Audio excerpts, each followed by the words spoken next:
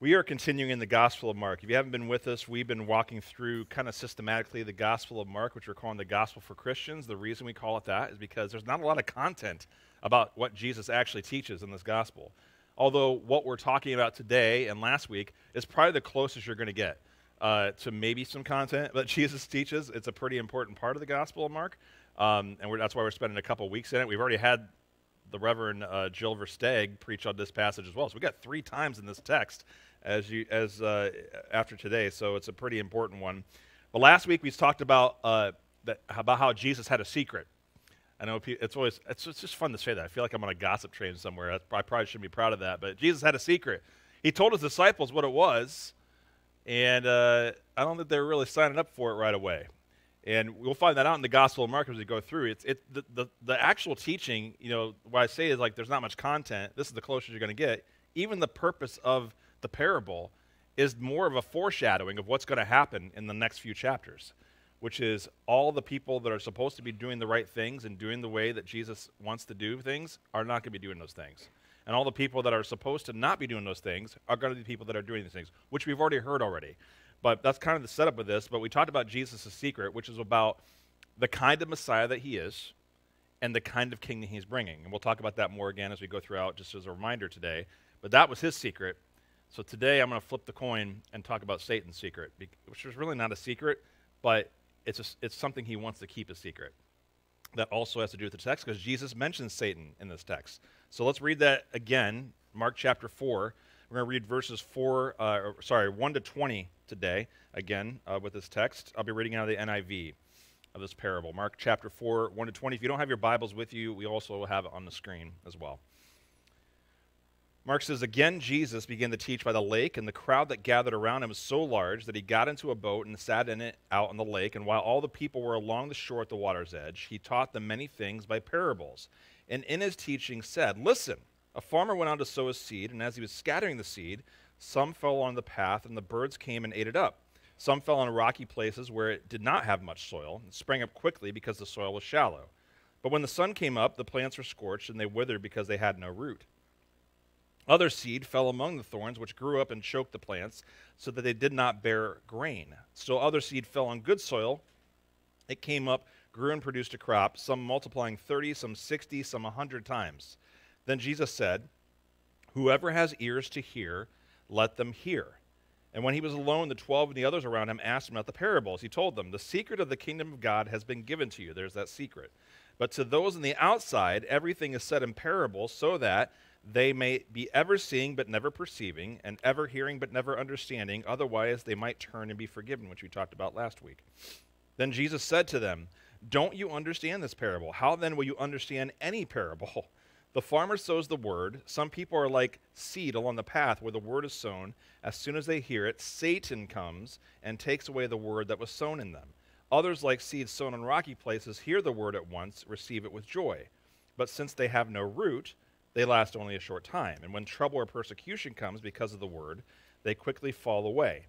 Still others, like seeds sown among the thorns, hear the word, but the worries of this life, the deceitfulness of wealth, and the desires for other things come in and choke the word, making it unfruitful. Others, like seeds sown on good soil, hear the word, accept it, and produce a crop some 30, some 60, some 100 times what was sown." Let's pray together. God, I ask in this brief time that my words would be your words. Lord, that you open our minds and hearts to what you have to say to us today, both individually and collectively. God, I pray that we would be able to discern and recognize the ways that Satan works. God, that we would not be led astray by trivial matters. God, that we would understand what your secret is versus Satan's, and what we can do to continue to live this good news 7 days a week. In the name of Jesus, everybody said, amen. I feel like today is one of these days that someone might call me a heretic, which is always welcome if you want to try that. But talking about Satan is always an interesting thing. Well, I remember early in my Christian journey, I hear this rhetoric a lot. If I was doing something I shouldn't do, or maybe anything that bad happened to me of some sort, usually someone would say something like, Satan was really working on me there, or Satan was really doing something, or Satan did this, and Satan did that. And sometimes people would even take it so far as like, if something bad happened or whatever, they kind of like, well, the devil made me do it. Now, they may not say it like that, but that's basically what they implied. Like, Satan has this direct, like, influence on what I do. And I couldn't tell you how absolutely horribly wrong that is about Satan. It's giving him a little too much credit, actually. But this type of thought goes around. I still hear people say it today. Satan did this, Satan did that. So we're going to talk about Satan a little bit today and how he works. And for some of you, this might be totally foreign to you. I don't say this just on my own opinion, obviously. I say this from Scripture as well, which I'm going to walk you through some of that today. And why that influences what Jesus is saying, and why does he actually mention Satan in this story? And what is Satan's secret, which is the title of the teaching, obviously. You got to know what's the secret that he has. I mean, Jesus had a secret, which really wasn't a secret. But the secret being no one really wanted to do it. That's why he kind of called it a secret, because it's very subversive. It's definitely upside down. It's definitely not the way that people thought he should be as the Messiah or the kind of kingdom that he's bringing. Now, I want to be clear about this as we talk about Satan, because some people might take this the wrong way. When we talk about like demon possession, for example, now in America, it's something that is not as discussed as now. But if I go to someplace outside of the United States of America, like for example, if I talk to our friends at Ebenezer Discipleship Training Center in Haiti, I mean, there's very real stories of people who are literally possessed by demons. Like there's no doubt that this kind of things happens. That's not the same as Satan doing something to you. Some people like to attribute it that way, but that's not the same thing. Demon possession is real. In fact, we know it's real because Jesus is doing that all throughout the Gospel of Mark so far. He's been casting out demons left and right? To show his command over the spiritual realm, and especially of demons. And all the demons know who he is. They're always like, we know who you are. They try to name him who he really is to try to take power over him. That's what you do when you name something. You try to claim power over it. That's what the demons are trying to do, and they know who Jesus is. But Jesus has that power, so it's real. But I also want to caution us about how Satan gets involved in things, and it's actually a lot more dangerous than what people usually say when Satan is trying to influence me individually. And I think a lot of our view, it's been shaped by films and books and all sorts of things. I mean, that's usually how it works, right? We see Satan in all sorts of things, and even cartoons, of how he's depicted. But I think it's a lot more dangerous of how Satan actually works in Scripture. The closest we can get probably to any type of individual influence by Satan is way back in Genesis chapter 3 as the serpent, like when he's talking with the first humans. I think that's like the closest you can get. But even then, Satan is not talking about really an individual decision, although it is an individual decision that he's trying to influence. But the scope and the magnitude of what he's trying to do is much different. And so before you think I'm going all crazy or I'm some heretic, let me set a couple of things straight. Number one, Satan's very real. I'm not going to say Satan is fake, okay? He's very real. He's definitely very active. I don't want you to hear me wrong this morning. But the second thing is really important. This is what might be different for you about how Satan works. Satan works more at the macro level than the micro level. Do you know what I mean by that when I say macro and micro? So macro being like bigger than you, right? Systems, right? Structures, cosmic powers. That's where Satan works, is the macro level, not the micro level, not the individual. You may even think there is individual times, but that's always at a macro level. For example, Job chapter 1, which is a really weird story to start the book of Job. Like Satan walks up to God and says, hey, you considered your servant Job, he's like a righteous person. He's like living the flourishing life. I bet you if you let me have a crack at him, he'll curse you to your face. Like, yeah, he's talking about an individual, but the influence of what Satan does to Job is much more macro than just Job. It's mitigating like entire systems and circumstances that are just way beyond an individual. If you look at Zechariah chapter 3, we see Satan show up in the dream of a prophet along with the angel of the Lord. And Satan's accusing the high priest in the vision of leading people astray in general. Not just, he's talking about a system of leading people astray. Now, it looks like Satan's addressing an individual, but this is in a vision in a dream. This is when he shows up. But he's working on like a macro level of events, even in that. The Apostle Paul even spends considerable time talking about this. Now, he's not going to say Satan, but he has other words, other phrases to use in lieu of Satan. For example, Ephesians chapter 2. Actually, I have this on the screen. Let me read this for you. As for you, this is Ephesians chapter 2, verse 1, you were dead in your transgressions and sins, in which you used to live when you followed the ways of this world, and of the ruler of the kingdom of the air. That's his phrase for Satan. The spirit who is now at work in those who are disobedient. All of us lived among them at one time, gratifying the cravings of our flesh and following its desires and thoughts. Like the rest, we were by nature deserving of wrath. You see what he's doing here? He's not talking about an individual. He's talking about a whole slew of people and the whole idea of being disobedient to God, influencing any pattern, any structure that enforces a system of disobedience. That's macro. Does that make sense? That's not micro. This is not, Satan doesn't go possess an individual and show up, as Satan. That's not what happens. He doesn't operate at that level. Now, demons do. His little minions. Yeah, demons do that. There's demon possession. That's very real. But that's not what Satan does. There's actually even archangels. You've heard of archangels like Michael or Gabriel, right? Well, there's archangels that are also over entire nations. We hear about that in Daniel. In fact, that's why one of the archangels was late coming to Daniel in a vision. He's like, I spent the last 3 weeks fighting the prince of Persia. Like, who's the prince of Persia? The archangel that's in charge of Persia. Well, God had in charge archangels over entire nations to influence systems and patterns of thought. So even archangels are like macro people. Satan is the master macro person, if that makes sense. Paul also says in 2 Corinthians 4, he addresses Satan as the god of this age.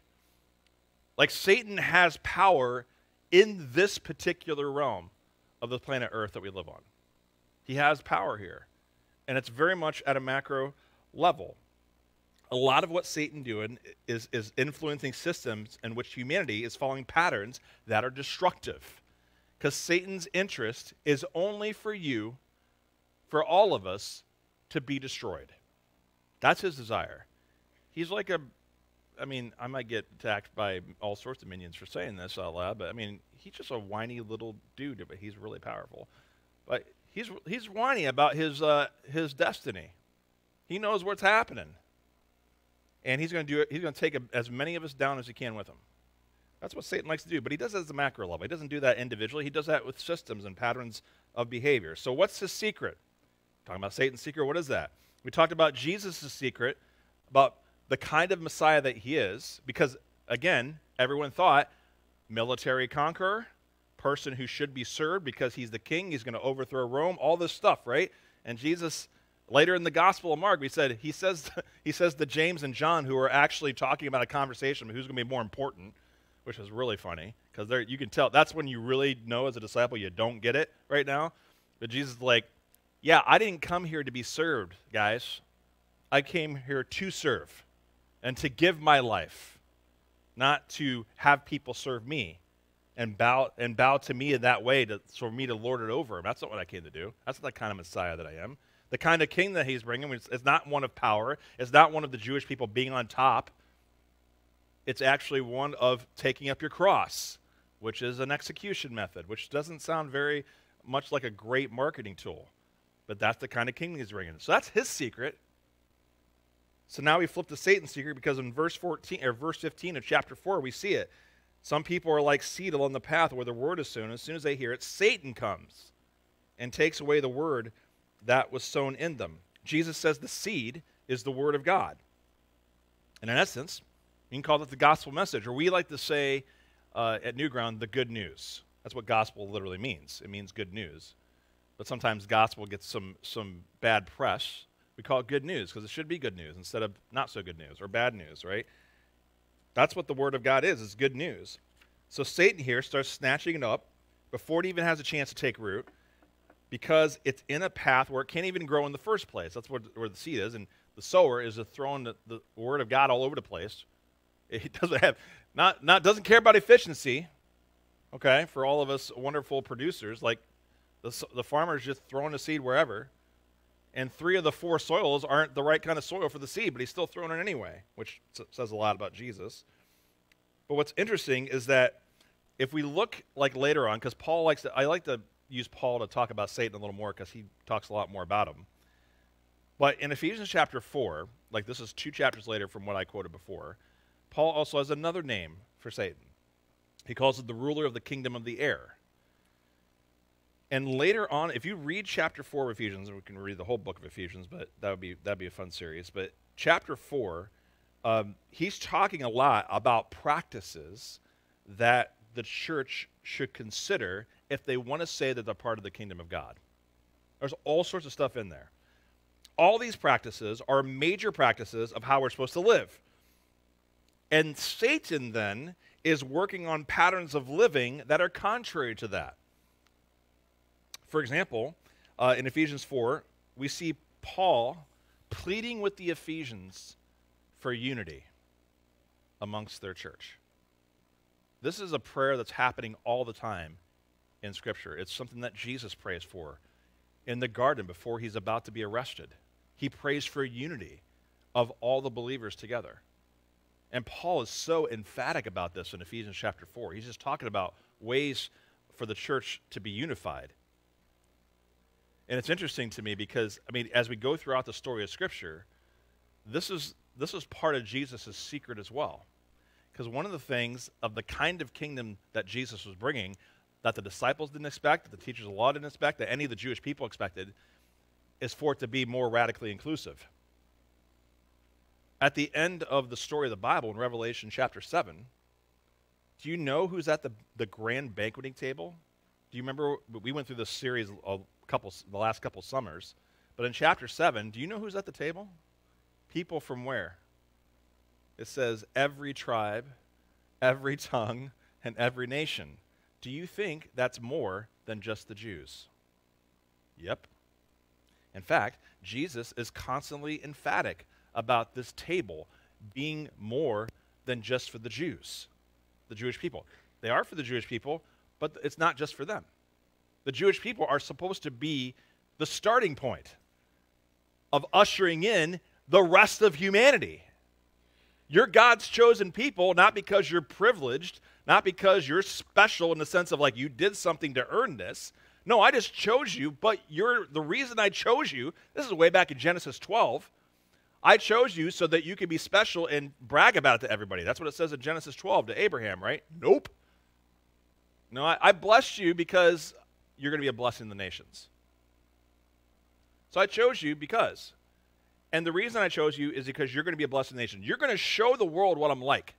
And you're inviting people to that table. That includes people who are not Jewish.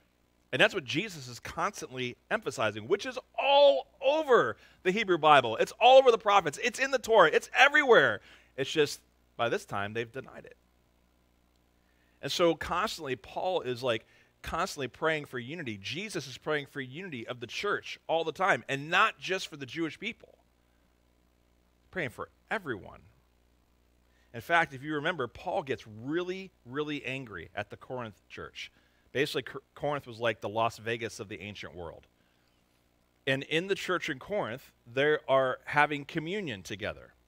And a lot of people take this, to mean something completely different usually. They usually take this to mean you need to take communion very seriously, confess all your sins, what have you, which is a good thing to do, by the way.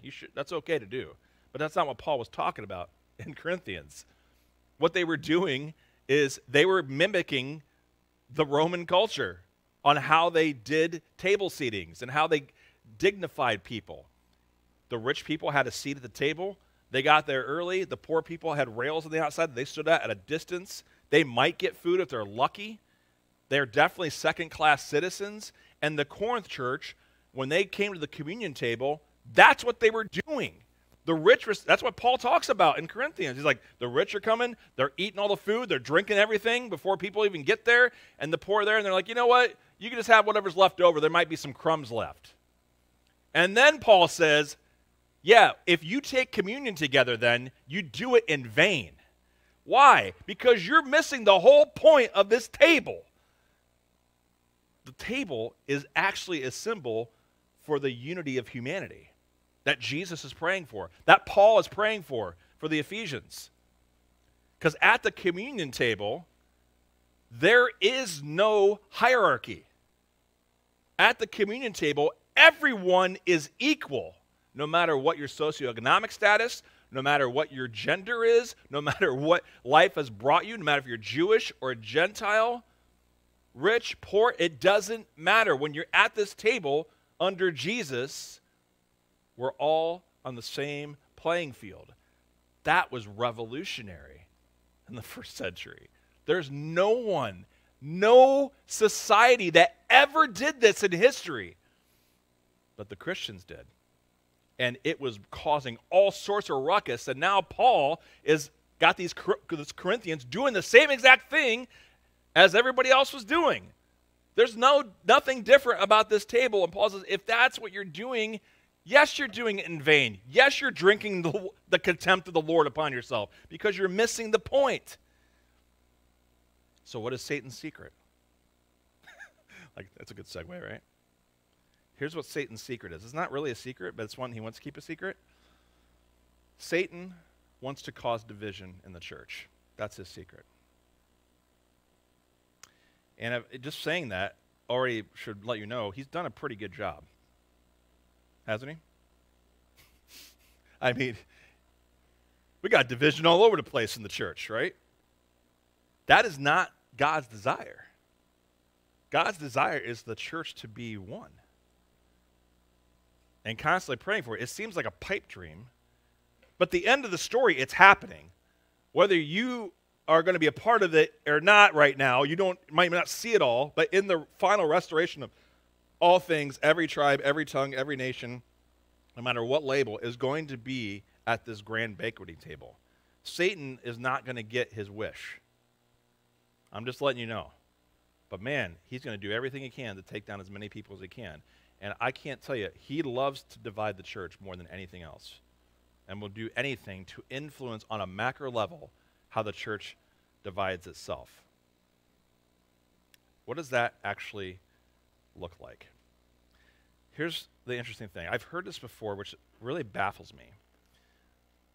I've heard people say that Satan was really surprised by the cross, by Jesus going to the cross and dying on the cross, that he was shocked. That was the secret of Jesus. Like him going to the cross and dying for the sin of all creation was like, it surprised Satan. Like Satan couldn't find a way to deceive his way around that. That's a bunch of hogwash. Satan knew exactly about the cross. He knew exactly where that was going. He knew exactly what Jesus was trying to do because all he's ever trying to do is stop Jesus from doing that. All he wants to do is stop the church from being modeled after the cross. When Jesus says, take up your cross and follow me, Satan will do anything to make sure that that doesn't happen for the church. And he has done a really good job in succeeding. Because when we talked about what is Jesus' secret, the kind of kingdom he's bringing, anything that doesn't have to do with falling after the cross is not of the kingdom of God. We talked about that last week. Do you remember, this is later on in this book, we'll get to this passage in Mark chapter 8. Peter is with Jesus, and Jesus tells him, hey, I'm going to die. They're going to kill me. He literally gets that specific. I'm going to be murdered. Which is what happened to every false Messiah in the last 150 years. Peter can't believe it. What are you talking about? You're going to die and be killed. You're the Messiah. You're the conqueror. I'm thinking of Kang right now, Marvel. Too much Marvel in my mind. You're the conqueror. That's who you are. And you know what the Bible says? This is crazy. Okay, Peter knows Jesus is the Messiah. Man, he's got some guts, man. I'm telling you, Peter does. He got some guts. You know what it says in the scripture he does? Can you imagine this? He takes Jesus aside. Jesus, come here. And he pulls him away from everybody so that, he doesn't embarrass him, Jesus. He doesn't want to embarrass Jesus. And the scripture says that Peter rebukes him. He knows he's the Messiah. He goes, Jesus, come here. Are you an idiot, Jesus? What are you thinking? That's what he does. Now, I don't know what the conversation was. It doesn't say, but I mean, can you imagine the guts? The boldness he has? He believes he's the Messiah wholeheartedly. Of course, he believes the Messiah as a military conqueror. That's why he's rebuking him. Why would you talk about dying? Because that's not supposed to happen. From all the hundreds and hundreds of years the prophets have foretold, that's not what's going to happen to you, Jesus. You are crazy. You know what Jesus says to him? He says, get behind me, Satan. Now, does that mean that Peter was possessed by Satan? No.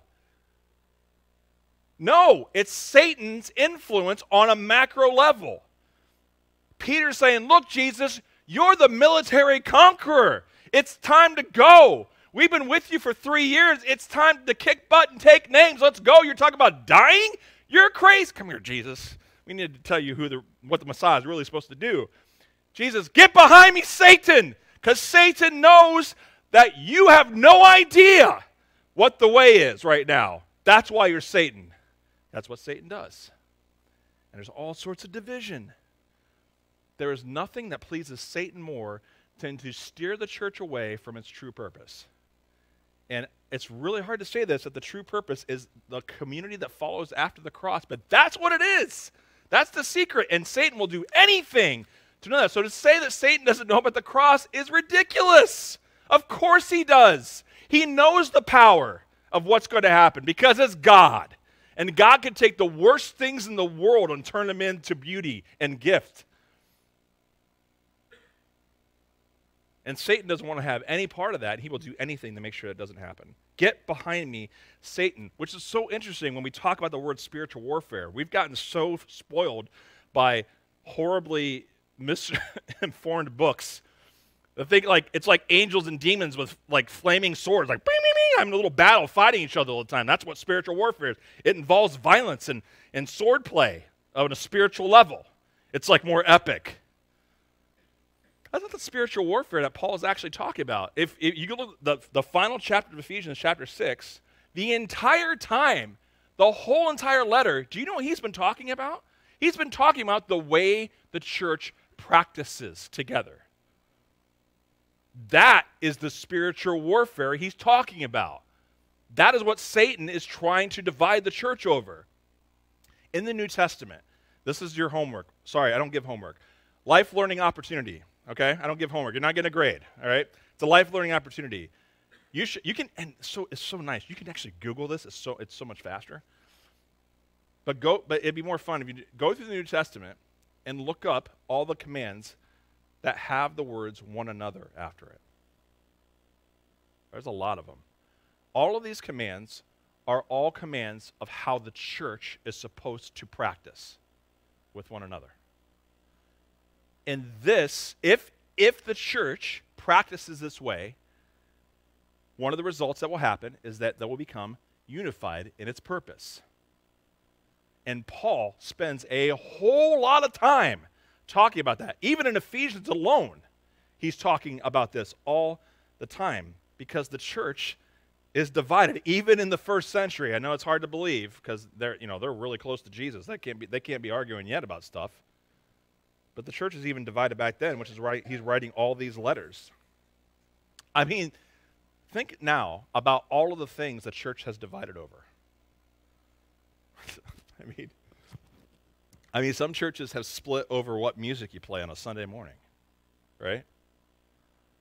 Like, God forbid if we play an organ in church, or we don't play an organ in church, or we have a drum set in church, or guitars, or whatever, right?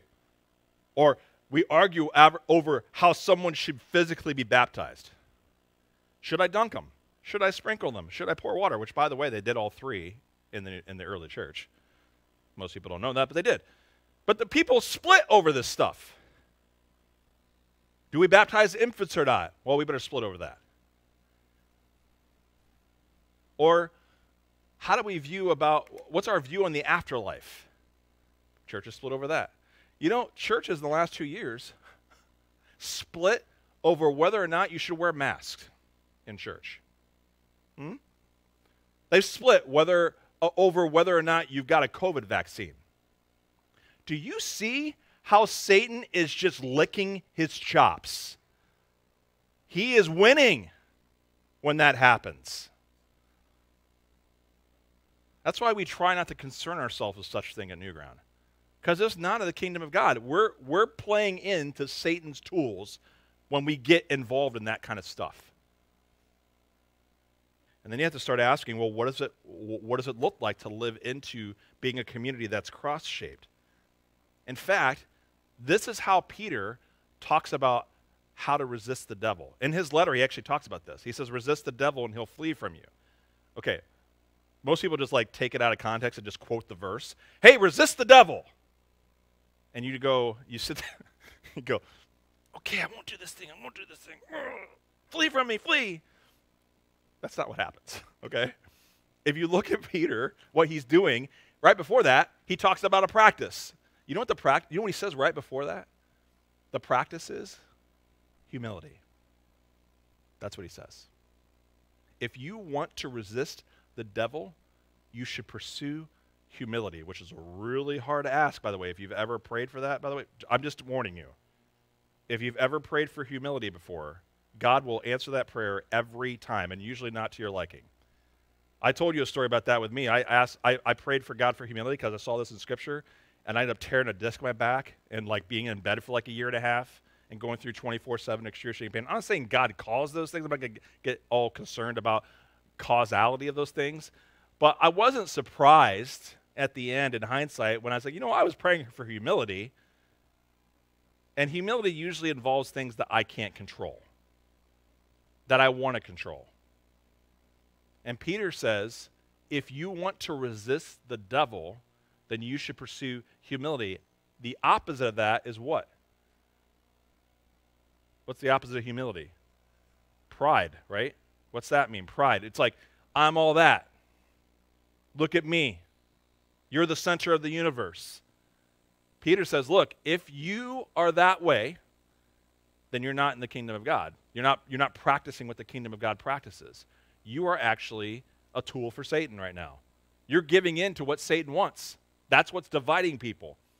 So you should pray. So it's all practices that the apostles are constantly talking about, that Jesus is talking about. Look up these commands of one another's. And then maybe start asking questions. This will be really hard for us. If we have to be really transparent and honest with ourselves. What does this actually look like in our own church community? I'm not saying this stuff isn't happening, but some of this stuff there's a lot of commands. There's a lot of them. That'd be a great series to do. It'd take another year and a half to do, but it'd be a great series to do. Because Satan wants to make sure he can do everything he can to make sure those one another commands don't happen. How do we resist this? We practice what Jesus teaches us. That's what a disciple does, by the way. A disciple imitates his master, a true disciple. So Jesus, throughout the Gospel of Mark, is telling you, take up your cross and follow me. That's what you practice. What does that look like? Well, there's a whole myriad of ways that looks like, but it's not the way that everyone expects. That's the secret. Think about, we talked about this last week, because of what people expected Jesus. Because the disciples wanted him to pursue power. And obviously that's going to bring a tremendous amount of resources and wealth again. It's also going to bring, he's already got a lot of celebrity. He's already famous for all the stuff he's doing. But they hey, you need to be famous. We need to get the word out. And Jesus just pushes away all of that, saying that is not even close to what I'm about.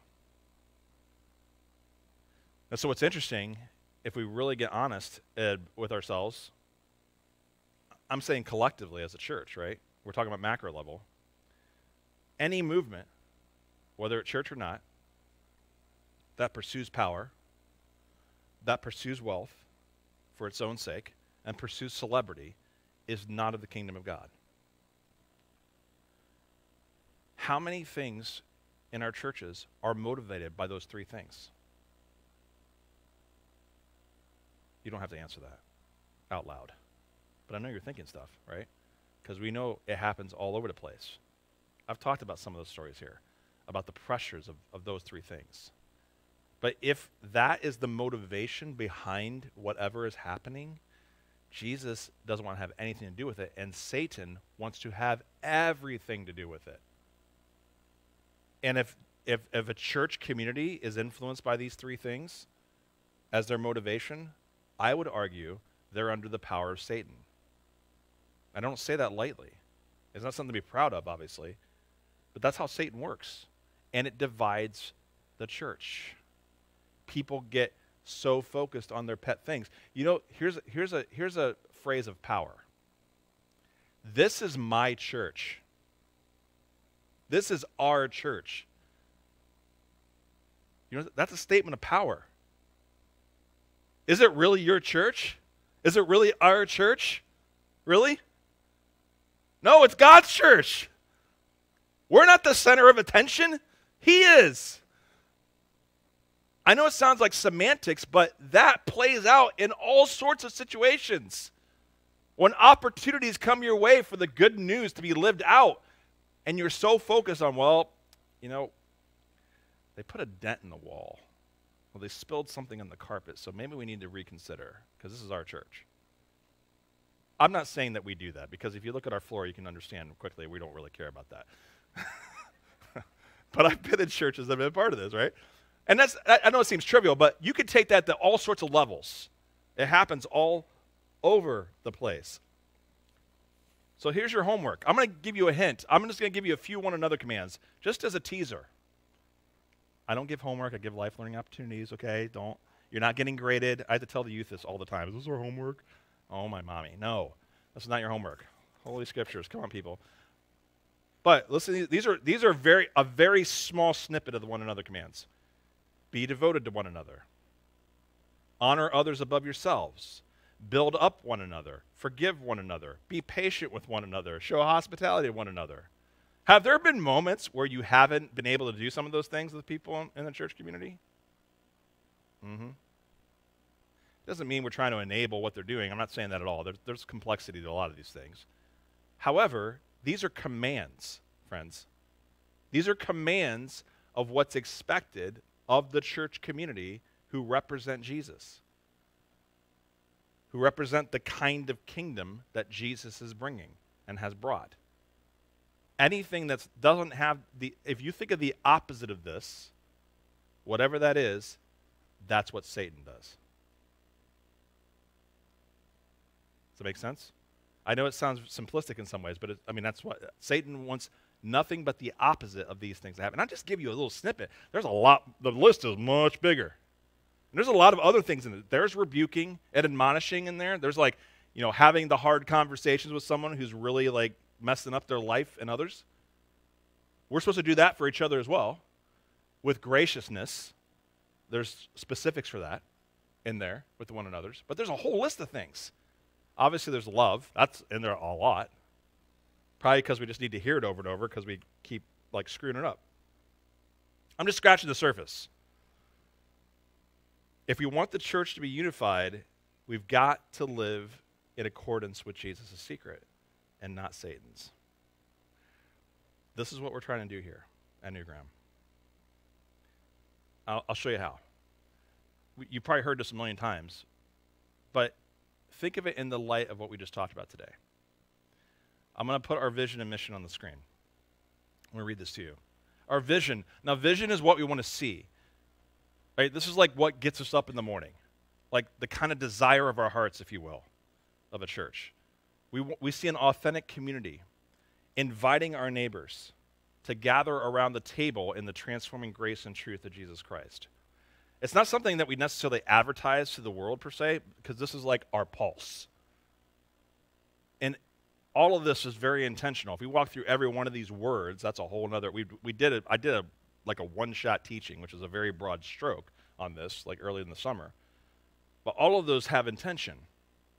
You kind of notice and compare that to what we just talked about, Jesus' secret and Satan's secret. We'll keep going and keep that in mind. The mission you do know. You should know by now if you've been here long enough, because we say it all the time, we should. It should be really easy to remember. If you want to know what we're about, people are like, hey, what's New Ground about? Living the good news of Jesus 7 days a week.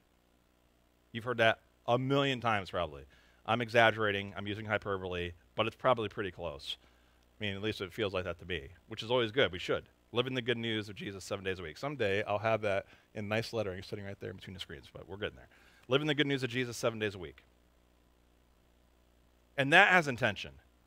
Every one of those words have intention. Those phrases have intention behind them in accordance with the kingdom of God and what Jesus is trying to do. Next slide. We have values. Values is how we embody the vision and mission. What does it look like when we do this? It looks like authentic community, which, again, all of these, we did separate teachings on all this stuff, right, in the last few months.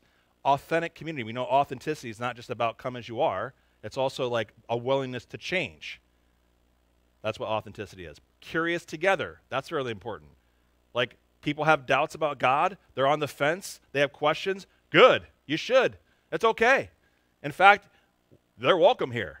I still have index cards sitting back in that shelf. If you want to ask questions about anything that you heard, put it on the card and drop it in the box, and I'll try to respond to it because we're curious together. Because Jesus said he's the truth. So if someone's pursuing the truth, that's what they're looking for usually. Well, in the end, it's Jesus, so why would we be threatened by that? Why would a church be threatened by that? They should welcome that. They should welcome questions, the hard questions.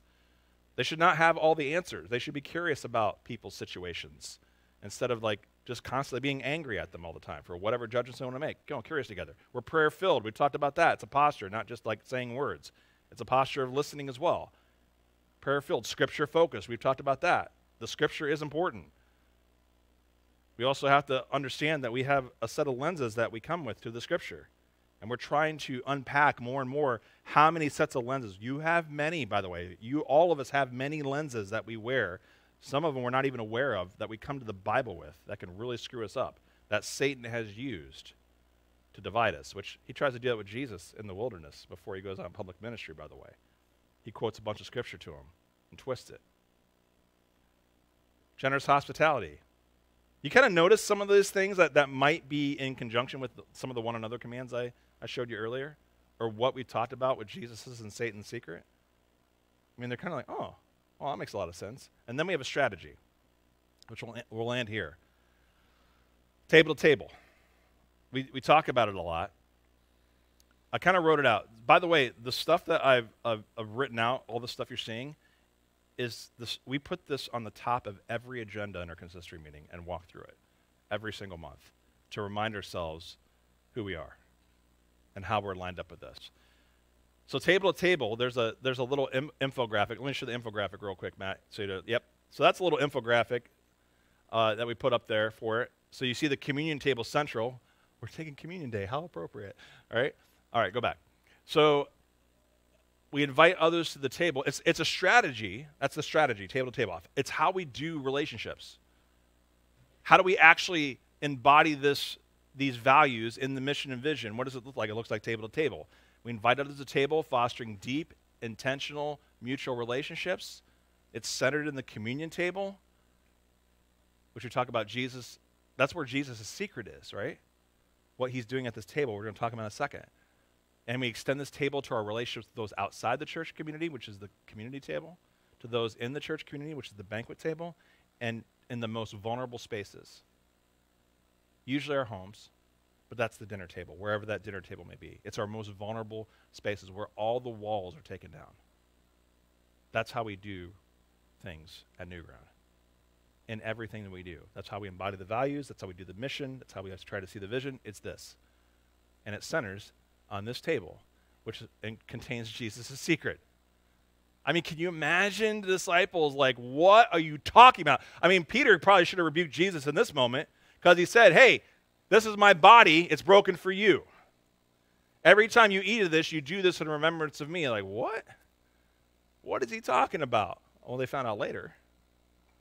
By the way, he's doing this in the Passover, which I can't wait to talk about when we get to that time in April.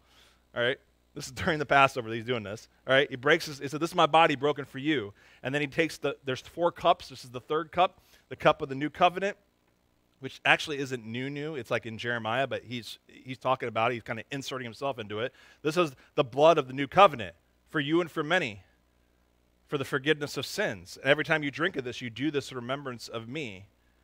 So at the communion table, the secret is Jesus has broken himself open and poured himself out, which sounds a lot like that, doesn't it? That's what he's doing here. That's what he's doing at this cross. He's breaking himself open and pouring himself out. Why? Well, for the forgiveness and the restoration of all creation and the reconciliation of all things. So it's a declaration of what he's doing. And it's an invitation. I've heard that word before somewhere. It's an invitation to his disciples to embody this whole vision. Not only is this a declaration of who God is, I'm also calling you, church, to be a person that, what? Takes up his cross and follows him, right? Break myself open and pour myself out. That doesn't sound very, exciting, by the way. I don't know about you. Yay, I'm ready to break myself open and pour myself out and suffer. Yay. That doesn't sound like a really good marketing tool, right? But that's what he's calling us to do. That's the invitation. And yet, we know how many times, if you've been in church long enough and practicing this, that amazingly beautiful things happen when we invite ourselves to be broken open and pour ourselves out for the sake of the good news. Living the good news 7 days a week. A lot of times it's really hard. Sometimes it makes your anxiety meter go up to the 15th level. And you're like, I don't know if I can do this. This is totally not me. And yet, this is what the call is. And then beautiful things start to happen. That's why Jesus is like, look, this is why I want you to remember this all the time. Why? Because we forget. We forget that Satan wants to do anything he can to divide the church. And this table is the ultimate place of unity, where everyone comes here on the same playing field. No matter what label we put on ourselves, no matter what label others put on yourselves, you come to this table and you're in union with Jesus and what he wants, what he desires, and who he is. That's when you come to this table. And when you eat of this and drink of this, you are signing up for that. And if you don't, if that's not what you're signing up for, if you're not practicing this, this is where Paul's like, look, you're just drinking contempt upon yourselves. It's not like a guilt shame thing to beat yourself up, because we all fall short, by the way. But it's the vision of who God is declaring us to be and who he wants us to become at the same time. The already, not yet, at the table. It's a picture, right? We talked about it's a picture of being right there with the disciples, just like in the real moment of Jesus with this invitation. And so when we come, that's why it means so much to people. It's just bread. It's just juice. And yet it's not, right? You're entering into something sacred that's declaring Jesus' secret. And everybody else that doesn't follow this thinks you're going to be nuts. You're crazy. It doesn't work that way. Wait, you not going for power or wealth or status? What's wrong with you? That's the whole purpose of living. That's how you get raises in your job. That's how you get noticed at school. Why would you go the opposite way? Because that's Jesus' way. That's a secret. And in that, there is an overabundance of life. I know it's odd. It doesn't make any sense. This is what he invites us to. That's what happens when you come to the table. And we don't care about what your story has been in the past, whether you're worthy or not. That's not a question here. If you want to say, look, I'm going to sign up for this, I know what I'm signing up for. You do it with fear and trepidation in some ways, because wow, this is a bold call, but we're all invited to do this. We're not scanning you to make sure you're worthy. That's what Satan does to divide the church, by the way. who's welcome and who's not welcome. I think Jesus has a lot to say about that in the Gospel of Mark so far, doesn't he? He kind of just like throws it all out the window for a lot of the people. You mean we're going to do that with this table? Come on. No, that's why for here, if you want to pursue this, Jesus is looking here. It's open to all of you who want to come. Because there's something transformative about this space. That's why it's a center of all our relationships. What happens when those relationships transfer to those outside our church and inside our church and in our most vulnerable spaces if we have this kind of practice? Revolutionary things happen. Let's pray. God, I pray in these brief moments, whatever it is in our hearts that we're thinking of ways that we are influenced by Satan's masterwork of influencing practices of life that are destructive to us. God, I pray right now that you would shatter those walls. Lord, that we'd be open to you shattering the hard walls of our heart that we like to build. Lord, sometimes to avoid the hard conversation. Lord, sometimes to avoid the uncertainty. But God, I pray that those walls will be shattered as we come to this table. And remember that no matter what we think of ourselves, no matter what others have judged us as, you come saying, this is how I respond. I break myself open and pour myself out for you. And God, I pray as we come to this table that we not only make this a declaration for our lives, but we make this an invitation to how to live 7 days a week. And Lord, I pray for a massive transformation in hearts in all the relationships that we have. Lord, that people would see the way we live and say we're crazy. And yet, God, see that there is such a life in it because it's of you. We're so grateful for who you are, for how you continue to pursue us, how you break yourself open and pour yourself out for us. And we reflect the same. In the name of Jesus, everybody said.